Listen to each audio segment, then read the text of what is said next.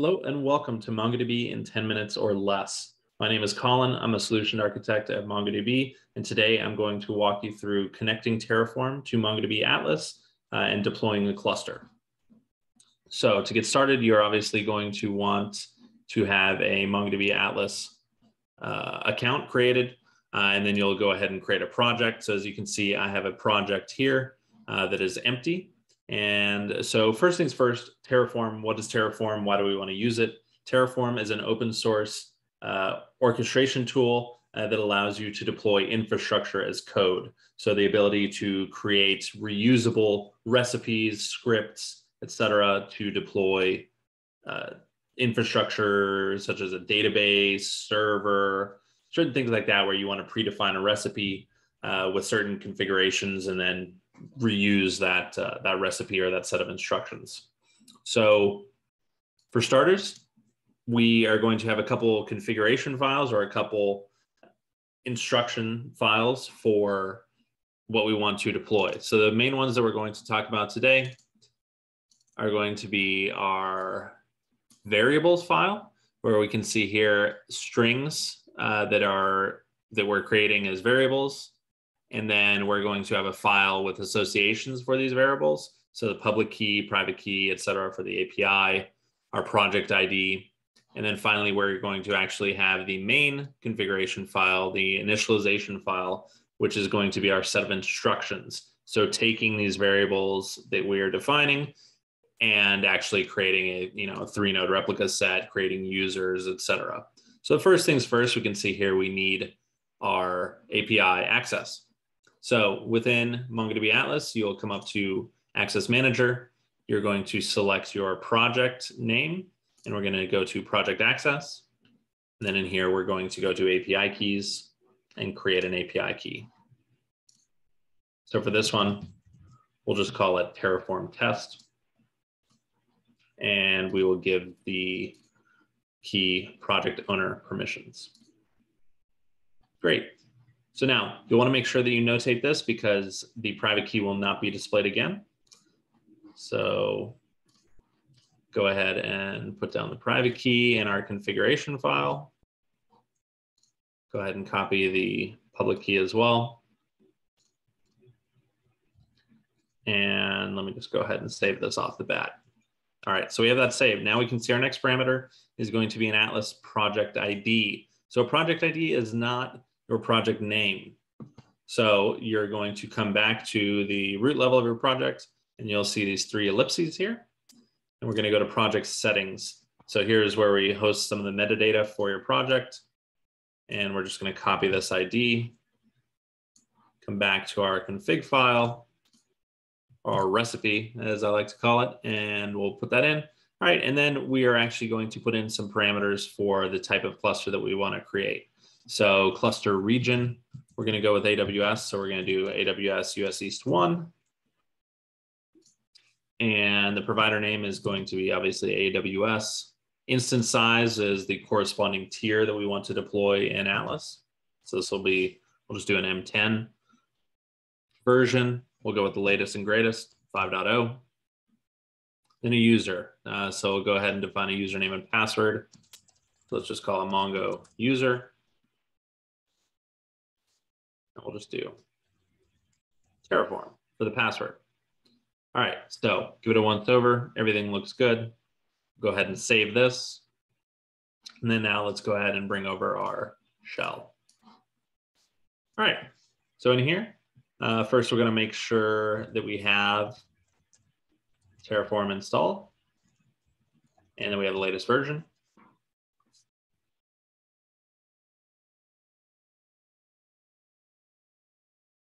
All right, great. So it's already installed, it's up to date.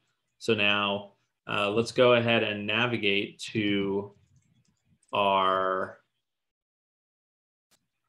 folder that has all of our config files. So here's Terraform. Let's go ahead and do ls to list the files and folders that we have in here. And okay, great. So this is everything that we needed.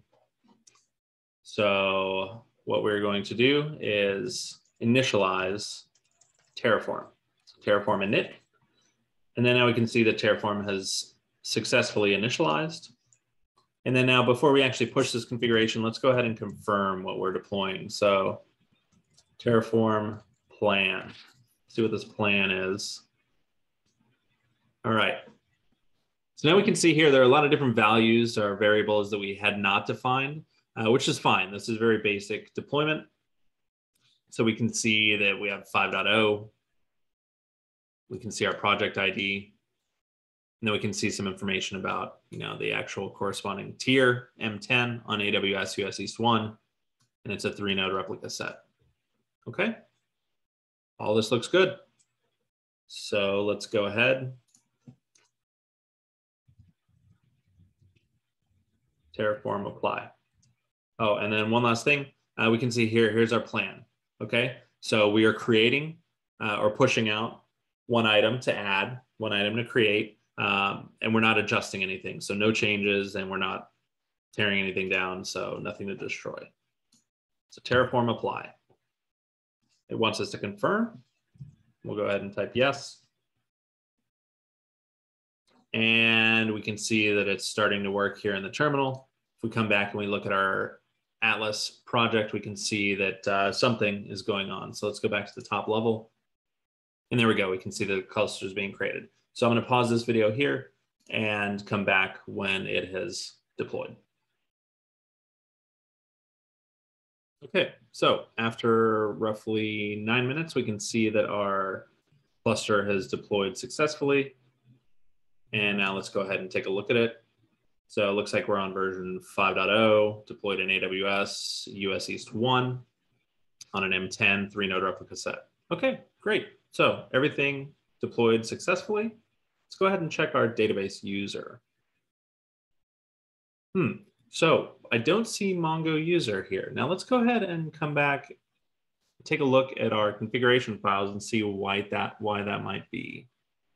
So now if we look at our set of instructions here, so we can see that we have instructions for creating a shared tier cluster, but we do not have instructions for calling the database user and database user password variables and defining a role.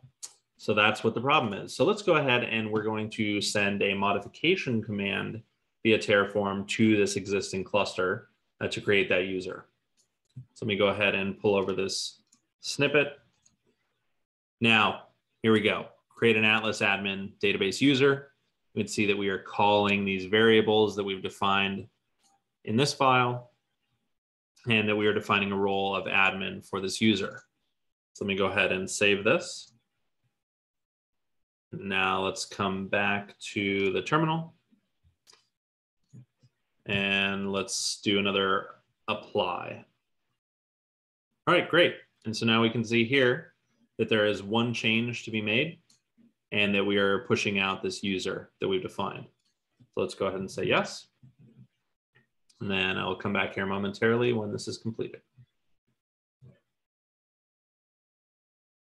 All right, so this took about 1.5 minutes to deploy that modification to create a user on our cluster. We can see here that this also completed successfully. And we can come into our database access panel, see that our Mongo user is here, and built-in role as defined as an Atlas admin. Okay, great. So from there, the last thing that we will do just for sanitation purposes is we will tear down this cluster, say that we're done testing on it, and we want to go ahead and remove it so that we're not incurring costs. Terraform destroy. There we go. It's going to ask us if we want to confirm this process cannot be undone. So you want to make sure that you are ready to delete the cluster before you push the command. And there you go. That's it. That was a basic configuration and deployment for Terraform using MongoDB Atlas. Thanks for watching.